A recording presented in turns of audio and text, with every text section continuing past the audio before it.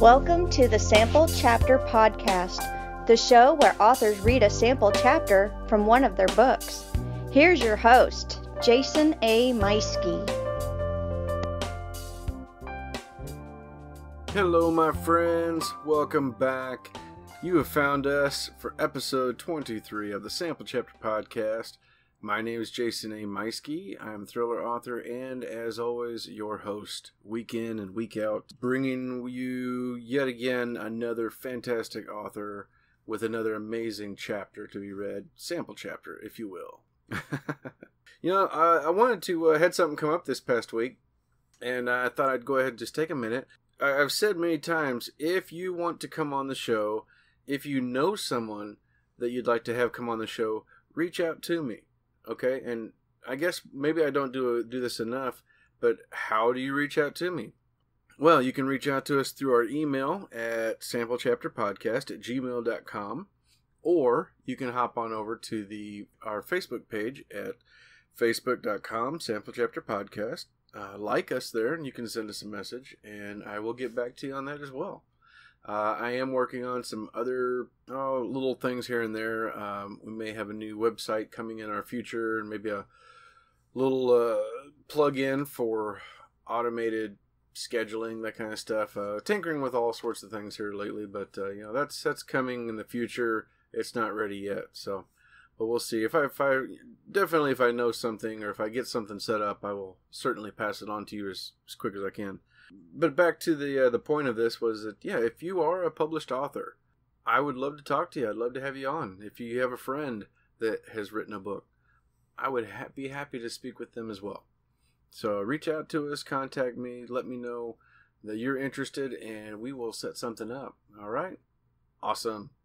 I would be remiss if I didn't once again mention that I do have my first author event, my first personal author event coming up July 7th. It's a Saturday from 2 to 4 at Reader's World in Warrensburg.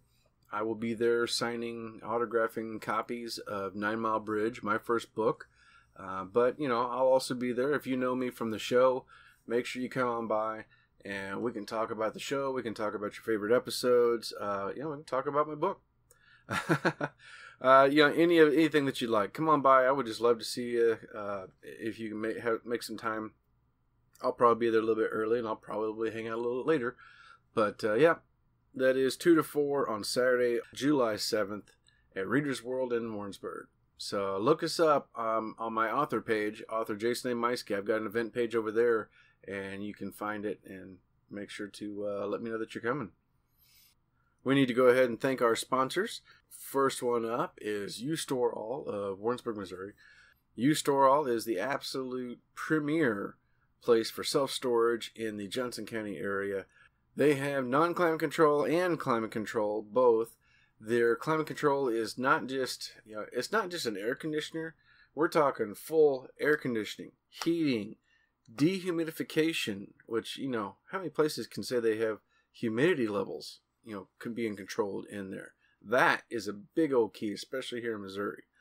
You got to keep that humidity away from your antiques, away from your family photo albums, all that kind of stuff.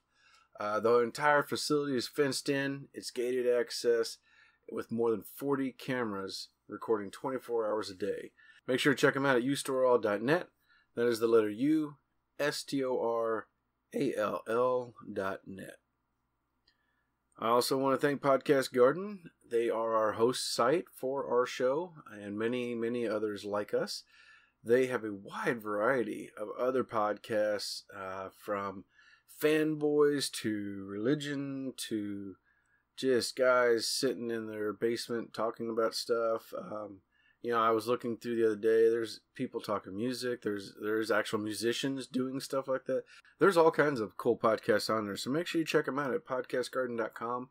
And if you have an interest in starting your own show, you can do that on Podcast Garden for free, so check it out. Let me know if you have started your own show. Let me know, and I'll be sure and give you a listen. Well, hey, this week's guest, something that stands out certainly would be the audio. Well, let me start from the beginning. This week's guest is alternate history and space opera author James L. Young. Now, what makes him unique to our show is that he is actually our last show that we recorded or have a recording of on our old system. Fortunately, since then, I've learned how to use this Audacity program, and I was able to clean up a lot of the audio and get some things done. But yeah, we recorded this way back in early March, and there was actually a big section in it where we were talking about blizzards and snow and ice that had come through the area. So I was able to pull that out. But I mean, we do talk about the upcoming movie Han Solo. We talk about his old release date for his book. You know, we talk about a few things that kind of dates the episode a little bit, but it's fun still, you know. We recorded this back in early March. He had an original release date set for early June, I believe was the plan, and that date got pushed back. He was hoping to have the pre-release, their pre-order, I guess, all set for late March, then April, May. And it kind of, kept getting kicked down the road because of other things, because of editing and other stuff going on. But, he finally, in this last week, was finally able to put up the pre-orders. And he's got a firm release date of July 24th of his new book, Aries, Red Sky, which is the book that we're going to hear from today. James is also a D&D dungeon master. So if you are in the Kansas City area, because he's actually over in the Kansas side, if you're into D&D and you need a dungeon master, holy cow. I follow him online on his Facebook page, and I get to see some of his maps and other things that he's got set up. And yeah, you are, you want to hook up with James, you are in for a wild ride if you make him your dungeon master. It was a fun talk. We had a really good time. His cat came to visit while we were talking, came in and crawled across his shoulders and was up on him for a little bit. And his dogs were barking in the background. It was a lot of fun. But I can't wait. I think you're going to really enjoy the whole episode. So let's get us on over to our interview with James L. Young.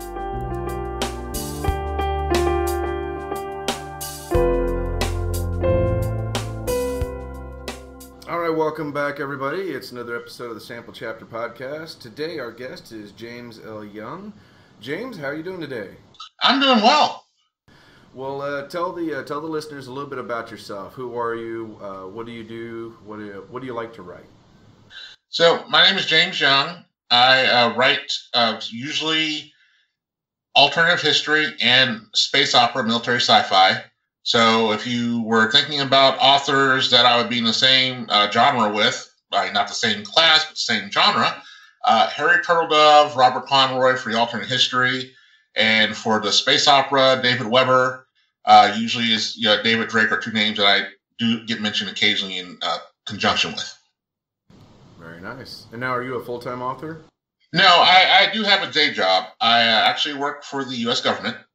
So this is one of those things where I usually tell people, anything you read in my book is the opinion of Mr. Young, not, Mr. Young, the civilian employee of the government.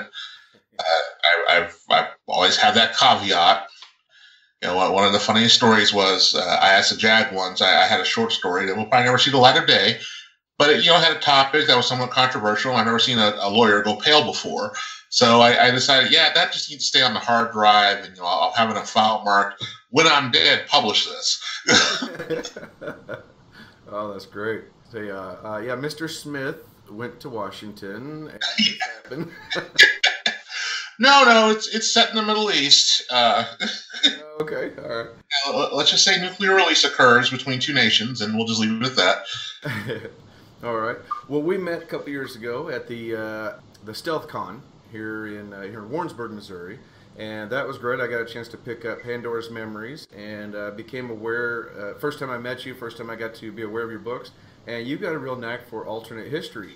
Now, how do you get into these details? And are you a history buff? You seem like you have almost like a doctorate in history or something. Funny you should mention that. Actually, as of a couple of weeks ago, yes, I do have a doctorate in history. I just completed all my requirements for my doctorate from Kansas State University in U.S. history. So here pretty quick, what's going to end up happening is, in May I get my doctorate, and we'll see what goes on from there. Wow. Okay. Now, how do you determine those details then? What to include, what to not? At what point do you want to break apart into your fiction?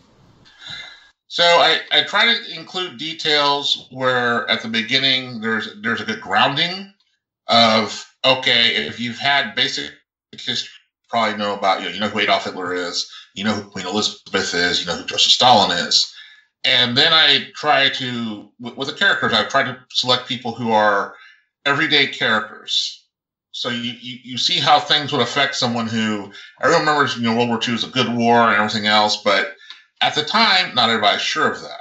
There's a significant isolationist movement in this country, and there are a lot of things that are done by the British propaganda-wise to sway that. Because in 1940, you have a United States who's very much like, oh, that seems like there's some great unpleasantness going over there. That's not our problem. By 1941, even before Pearl Harbor, you have Americans, there's Gallups or there's surveys you can see where American opinion is starting to change. People are starting to say, okay, yes, maybe this is something that we need to do. This is something that we need to get involved in. It's kind of horrible what those British are doing, or what the Germans, rather, excuse me, Freudian slip, are doing those people. Everything else, yeah, okay, maybe this, oh, wait, the Japanese did what? And that's kind of where I try to ground people in okay, here are the opinions, the thoughts, and processes of these characters who don't realize, have no idea that this is how this war is going to go. All right. Where do you come up with a character that's going to, or how do you develop a character that's going to interact with historical figures and events? So I try to be very steeped in how the historical figures react to things. I mean, in some cases, I did a presentation for our local library once where I've said, even the expert's not going to know this detail, so just make it up. Mm. There's a Japanese admiral, Yamaguchi, who is one of the main characters in my book. And I was asking these two gentlemen, they've written several books. They wrote Shattered Sword, which is a history of Battle of Midway. They run the website Combined Fleet, which is basically, if you ever need to know anything about the Japanese Navy real quick, great place to go. They are literally the experts in their field, both fluent in Japanese, everything else. I asked them this detail, and they said, not only do we not know, but we don't think anyone's going to care. We know most of the experts in this field. No one is going to call you out on getting that detail wrong if you're wrong. Mm-hmm. Most of the records got burned in 1945. He dies, in the original timeline in 1942. Make it up. So I did. Well, that's really cool. Now, then you've also got some sci-fi that this is very space opera kind of stuff and adventures, alien contact. What do you prefer writing, the space operas or the alternate history? Well, that's like asking a mother who their favorite child is, and I've not had enough whiskey to admit that the second one was an accident. No, honestly, I like the alternate history better. It takes a little bit more research and work, though. But I mean, that's not to say I don't like the space opera. I mean, with the space opera, it's pretty much like, okay, you don't think that was how that would happen? Well, that's nifty. Tell you what, build a time machine. Let's go to 3050. You tell me if I'm wrong. Just that sort of thing. Right. The alternate history, you always will have those people who are like, we like to call them rivet counters, who are, no, you can't do that with that aircraft. It wasn't fielded to this year, and and go to this long diatribe where it's like, I feel you. I hate when people get history wrong. Pearl Harbor is still one of my least favorite movies. I mean, don't get me wrong, great special effects, but you want to see me twitch, that movie will make me twitch. But on the other hand, no one's really going to care about whether, in my description I got, for one of a different thing, 5 panels instead of 6 because I got the wrong model of the aircraft. That's one of those, okay, yeah, you take critiques like that and you're like, all right, whatever, I got your $3.99, thanks. Well, now something you've got a space opera coming on. That's a continuation of your other series, is that right? Yes, it's basically it answers some of the questions. It's a prequel, so for everyone who's like, I've had people at cons say, when's the sequel coming out? Well, the next book is coming out, but I'll freely admit that it's a prequel. I do have some characters who are touchstones, basically to have continuation with the series. So for example, the captain in my next series, or in the first book, he's a lieutenant at this time in the Confederation Navy. So you see things from his point of view as a junior officer. And there are a couple other junior officers who are involved in things that are going on that are characters or secondary characters in the next or in the original book. Oh, very cool. Okay. So you get to see them as young ones. Hey, that's a popular thing to do. I mean, what do you do with Star Trek? Well, let's start over. What about Star Wars? I want a young Han Solo. I am looking forward to Solo. There are people who are like, I don't know, what's the target audience for this? I'm like, the target audience is everybody who remembers the original series and kind of wondered, how do you end up in a cantina on Tatooine? Right. Yeah, I'm one of those who was like, oh, I don't know about this. But then I saw the first trailer and I thought, oh. I mean, I think we can look at the first trailer and we can, assume some things on people who may or may not make it because we've never heard of them again. I'm sitting there looking at these characters and I'm like, well, I don't get me wrong, I like me some Carrie Fisher, but if I gotta have the Khaleesi or Princess Leia, I'm sticking with the Khaleesi. So obviously she's not gonna make it through this movie. Oh my gosh! All right, that's great. James, where can people find you? I'm on Amazon. I have a couple of novellas available on Barnes & Noble, Kobo, iTunes. My books are available through CreateSpace as well as Amazon. Audiobooks are available on iTunes as well as through Amazon. So also available on Audible. You can do a search for Unproven Concept on CISO Crimson, Acts of War, Collision of the Damned, forget the audiobooks. And usually I'm in a couple of libraries. So if you do an interlibrary loan and you try to find Acts of War, like I'm in the Mid-Continent Public Library System now, for those of your listeners from the Warrensburg area, where you can find stuff there. You can do interlibrary loan that way. And that's pretty much it. Nice. Okay. And do you blog or do you have a mail list? Yeah, I do blog. I also have a mail list. You can find the mail list through my blog. The blog is www.vergassy.com. That's vergassy.com. And if you do a search for Colfax Den, that should bring it up because that's the blog name.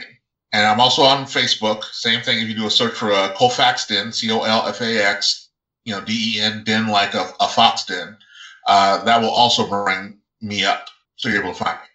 Fantastic. All right. So now we know where to go and find James Young and see what's coming next. James, what are we hearing today? So I'm going to read 5 pages from my book, Aries Red Sky. It should be out by the end of June. I've got the cover and everything. First 254 pages are with the editor, and I'm not paying her for 500, so I can say, the first half of the book and then some is with the editor. This is, the prequel I mentioned. The section I'm reading from is what you have here is you have 2 sets of humans. You have the Confederation of Man, which is based on Earth and has the law that says any humanity must be subjugated to the Confederation of Man. Point blank, no ifs, no ands, no buts. They have their reasons for that. On the flip side, you have a bunch of descendants of former dissidents, political refugees, and religious extremists who were exiled from Earth several centuries before. They basically call themselves the Spartans, a reason being where they have realized that they had to raise very much a militaristic society that everything was geared towards when the folks from Earth show up, we're going to have to fight for our freedom and our lives. As I explained, I liken it to imagine your craziest conspiracy theorist cousin. Imagine he had actually been roughed up by the authorities and then had been tossed into basically the equivalent of Australia. And then imagine they left Australia alone for like 5 centuries. You're probably going to have him not exactly be happy when someone shows up and says, yes, very good, Australia. You're now part of the government of man, and we're going to take your whole continent over. Probably say something like, I've got this straight thing where I've, crossbred a kangaroo with a saltwater crocodile, and here, meet my friend. And that's basically, I guess I should, do a little expectation management. There are no crossbred kangaroo and saltwater crocodiles. It's not that kind of book. Oh, doggone it. Now that I've said that, some listeners are going to be like, that's a good idea. Idea trademarked by James L. Young on the Sample Chapter Podcast. Yep. I will sue you. I know how things went with Sharknado. Fantastic. James, thank you so much for coming on. I've had a wonderful time. Can I get you to come back on sometime? Yep. I will be happy to come back on. And now that the dissertation's over with, I plan on trying to do 2 books a year. We'll see how that works out. I also thought I'd have this book done by 1 March. So, weird things happen. There's been a lot of crazy. I will say that part of it is my own fault. I run D&D as a dungeon master. So, it's a homebrew. We're getting ready to move on a little bit. For those who know D&D, that's basically saying we follow the rules, but there's some other extraneous stuff. So that leads to some prep. But eventually, someday, I hope to turn some of that into a fantasy novel. Oh. So, of course, not the exact same characters, but different things with the setting and everything. So we'll see how that goes. But 2 books may not be the same series. I may be back here with the post-apocalyptic series where, people from your area, from Warrensburg. Well, I originally grew up just outside of Warrensburg. People from that area are going to be looking around like, oh my God, he just, I know where that farm is. He just killed my cousin. Oh my God. Oh, that's fun. All right. Well, again, thank you so much for coming by. And ladies and gentlemen, James L. Young with his book, Aries, Red Sky. So to set the scene, we've had the first contact between the Spartans and the Terrans, which is what we call the Confederation of Man. What you've had happen is a Terran explorer ship came in, did a quick survey, went back out, and now has come back with a companion vessel. They have been intercepted by the Spartans, and basically some shots have been put across the bow, and the Terran vessel has decided to go ahead and come about and kill her engines as she's been instructed to. So, without further ado, Spartan Man of War, The Taken Umbrage, 0725 Spacefarer Standard Time, Yankee 975 system. Good shooting, Ian, Commander Song said, clenching his fist in exultation. Thank you, sir, Lieutenant Ian Campbell replied, letting out a breath he didn't know he was holding. Reaching for it, he placed the Umbrage's weapons on standby. Okay, Helm, let's match velocity, Song ordered. Aye, aye, Ensign Maida Ravensbrook said from beside Ian. Like Ubani, Ravensbrook's skin was a honey golden under her face shield. That was about the extent of their resemblance, as Ravensbrook had been a prop for her kibbutz's amateur rugby league. Sir, the Leech reports Contact 2 is escaping, the XO said over the Umbrage's internal communications. The disgust in her voice was quite evident. Ian looked briefly at the tactical map. He noted that the second enemy vessel's velocity vector was extending at a rapid rate, the Wayward Leech's missiles not closing nearly fast enough. Bad hand the Leech drew, Ian thought. Don't know if that was planned or not, but coming in and splitting up meant that he would have needed a shitload of luck to get both vessels. Painbringer stand by, Song said, referring to the Umbrage's Marine platoon. Lieutenant Ravensbrook signaled that enemy vessel to cut her velocity by 1,000 kilometers per second. Once she complies, bring us within 100 kilometers. Aye, aye, Maida said. Ian watched as Contact 2 entered hyperspace. That's not going to end well, he thought grimly. A few moments later, the Wayward Leech's missile self-destructed. Ian watched as the other Spartan corvette killed her own velocity, the size of her signature telling him that the Leech was employing maximum deceleration. I'd probably turn the hell back around as well, Ian thought. Kind of far away from our cruisers, and who knows what Contact 2 will bring back. Lieutenant Campbell, Song said. Yes, sir, Ian asked, turning around. Report to the shuttle bay, Song said conversationally. It just occurred to me if we have a bunch of painbringers unsupervised in a situation where translation is needed, they may speak in the language they know best. No need to paint the bulkheads if we don't have to. Ian's stomach clenched. I'm about to be among the first Spartans to lay eyes on Terran since the Dysphoria, Ian thought. Holy shit. XO, this is Commander Song. Send me as Ensign Potter, have Midshipman Mendoza take over weapons at your location. Aye, aye, sir, Lieutenant Commander Gorman stated. Lieutenant Campbell has volunteered to go collect his prize firsthand, Song said with a smile. Ian looked at him as he unstrapped from his seat. Ubani is going to kick my ass for volunteering, he thought. Then he started as he realized the numerous assumptions that underlay that statement. Grateful that taking Umbrage's artificial gravity was engaged, He started to move towards the hatch at a brisk walk. "Campbell," Commander Song called. "Yes, Captain," Ian responded. "Don't be afraid to paint the bulkheads either," Song said solemnly. "Your primary responsibility is the safety of yourself and your plane bringers." "Aye, aye, sir," Ian said with a nod. Song gestured for him to continue moving. Once Ian stepped off the bridge, he dashed down to take an umbrage to the central corridor. He could feel the corvette decelerating as he ran towards the trunk that descended through the keel to the shuttle bay. Carved out of the corvette's hull like a niche out of a tree trunk, the bay was dominated by a single Shuriken-class assault shuttle that was suspended over two large hatches. Reaching the bottom of the escape trunk, Ian dropped down to the catwalk over the smaller vessel, then walked around its curvature to where the shuttle's rear hatch was open. "You, Campbell?" the painbringer standing in the hatch asked. The Marine was standing in light battle armor rather than a heavier version, a rail assault rifle clutched in his gauntlets. "At least we won't look like malevolent insects when we step aboard the Terran vessel," Ian thought.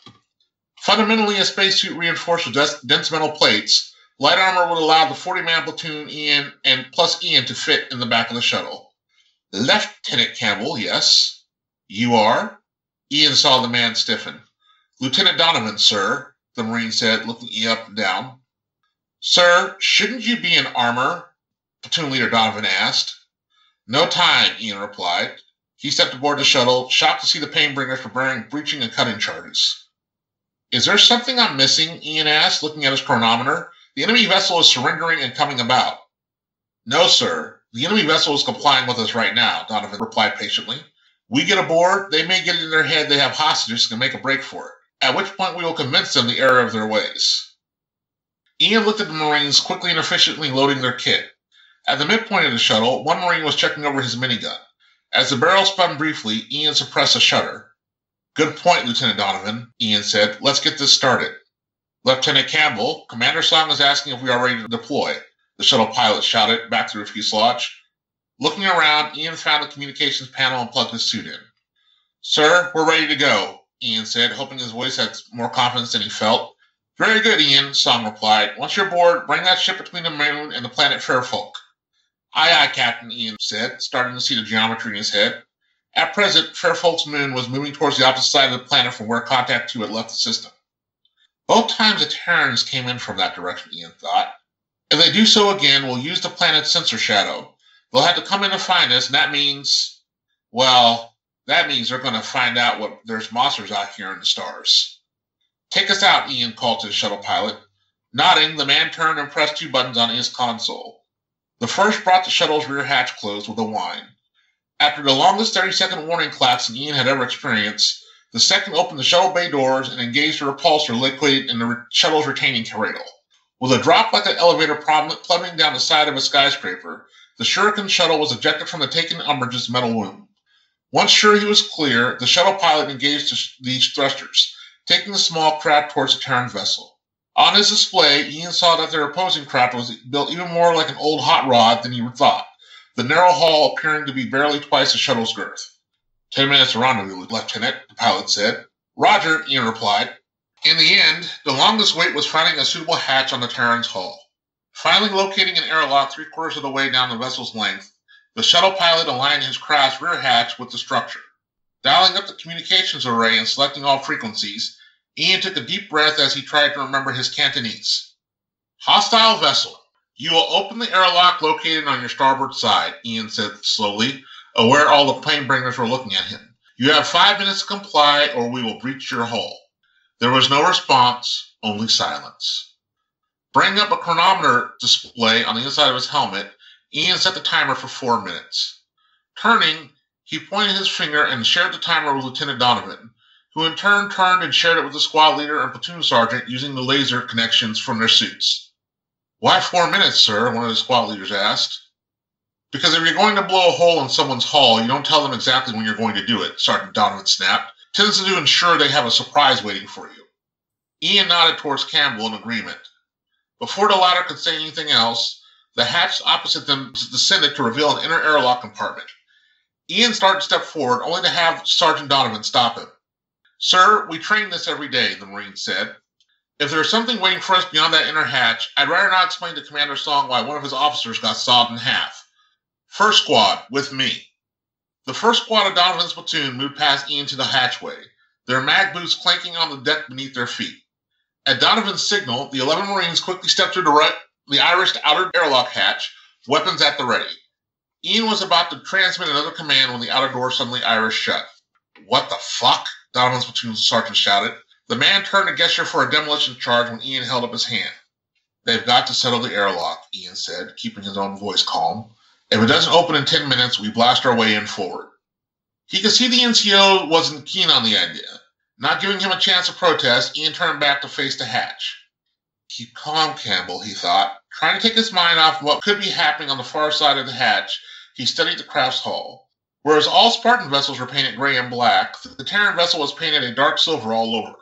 As he looked over the outer airlock hatch, he could see that there were 3 lines of lettering in glossy black. One he recognized as some Asian dialect, but not the Cantonese he was used to learning. The second he recognized as English, but not the same as the holographic documents suspended in the legislature's hall of citizens. Finally, the last looked to be Arabic. So intently was Ian studying it that the hatch irising open again caught him by surprise. They were once more confronted with an empty airlock, but this time Ian could see Donovan's helmeted face staring through the far hatch. He watched as the Marine officer held his hand up in front of his face, then flashed 3 fingers, 2, then 4. "It's safe, sir," the platoon sergeant said beside him, relaxing only slightly. Ian nodded, then stepped from the shuttle ramp to the open hatch. He felt his mag boots bring him to the opposite deck, his suit indicating that artificial gravity was also present. "I didn't catch your name, Sergeant," Ian stated, looking back at Donovan's platoon sergeant. "Reese, sir. Sergeant First Class Reese." The rear hatch opened again. A soft hiss told Ian that the airlock was cycling. After a few minutes, the pressure equalized and the internal hatch opened. Ian started to step through, but had Sergeant Reese grab his wrist while second squad passed them. Confident that Donovan was not being held against his will, Reese let Ian go with an apologetic look. "Do you really think I'd give more?" Donovan asked, using Reese's call sign as Ian stepped into the Terran vessel. Feeling the impact of the movement, he took a deep breath and began surveying the compartment.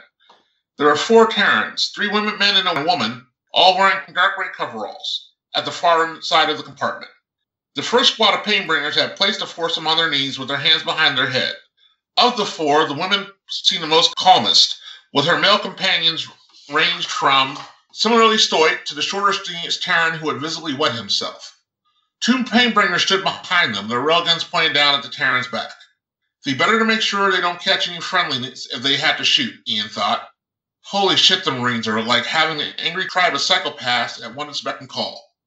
Turning to his left, he saw that the airlock was controlled from a small panel near the stern bulkhead. Another woman, tall and willowy, stood at the panel with a painbringer standing behind her. The Marine's vibro-axe was clenched in both hands. His gaze focused on the woman as she cycled the airlock once more. To his right, Ian saw that the Terran spacesuits were all stacked in a heap. Melee weapons so he doesn't put a round through the console, Ian thought. Spacesuits off so they'd be the first to die if there was any funny business with the hatch. Yep, psychopaths, but smart ones. "Engine room or bridge first, Lieutenant?" Donovan asked. "I'll take Sergeant Reese to the bridge," Ian said. "It's probably best that you and I aren't in the same place." Donovan gave Ian a grudging look of respect through his visor. "I trust that if I should somehow have something happen to me, your revenge will be swift and terrible," Ian said with a smile. Lieutenant Donovan grinned back, and it was a look that made Ian want to run and hide. "Tucker, Sue, with me," Reese barked. Reaching down to his waist, Reese released his holster from where it was clipped to his leg armor. Handing the pistol to Ian butt first, the NCO gave Ian a grim look. "If it comes to it, sir, I'd prefer that you be something other than a target," Reese said. The hatch to the ship's interior suddenly Irished open. Without a word, every Marine but those currently covering Terrans turned to cover the opening. "I am leaping up," someone shouted from the doorway, their Cantonese truly horrid. A moment later, a woman of about average height stepped into the hatch. Her hazel eyes were puffy, as if she'd been crying, and her brown bangs were plastered to her face from sweat. The woman looked around the room, her mouth pressing into a thin line as she took in the Terrans kneeling. "Who are you?" Ian asked, noting that the Marines did not shift from covering her. The woman looked at Ian, her eyes narrowing as if she was trying to understand him. "Your name," Ian stated, keeping his voice calm so as not to get anyone shot or decapitated. "What is your name?" "My name is Marcy Cochran," the woman said in broken Cantonese. "I am the leader of this vessel." "What other languages do you speak?" Ian asked. I speak English," she replied, perplexed. "Do you not have translator chips?" "No, what I have are 40 Marines," Ian thought. We will have to stick with the Cantonese, Ian said. Take us to your bridge. Tell your personnel to remain at their stations. The woman nodded, then raised her arm slowly to her face. Speaking rapidly into the tablet on her wrist, she gave several sentences worth of commands. There's a problem with that hatch blocking all comms, Donovan muttered. Ian realized he was using the taken Umbridge's internal command console, something only Ian, Donovan, and Sergeant Reese could hear. Agreed, Ian said, looking back at the airlock hatch. But we really have no choice in the matter unless you want to risk having the shuttle establish a direct seal. No, that's probably a very bad plan, sir, Donovan replied. My slaves remain in their rectangles, the Terran captain said. Ian looked at her, fighting the urge to shake his head at the nonsense sentence. Lead us to your bridge, Ian replied, pointing to the hatch. Your forces are now under prisoner's covenant. The woman stiffened, not at once, and turned to leave. Behind him, Ian heard the hatch open as the last of the taken Umbridge's first Marines stepped aboard the vessel. It's just begun, he thought. It's only just begun. And you've been listening to James L. Young reading from his new book, Aries, Red Sky, coming out on July 24th. It is available right now for pre-order, so make sure you get yourself a copy. Hey, I'm going to have links to all of his stuff in the show notes, but make sure you get it over on his Amazon. Check out his Colfax Den. It's on Facebook and on that Vergassi website. Make sure you're following him. You can get his emails. Make sure you give us a rating on wherever it is that you're listening to, on iTunes or Google Play, any place that you're listening to us. We really, really appreciate this. And, we'll be back again next week with a new author, another book, and another sample chapter. Thanks for coming, guys. Bye.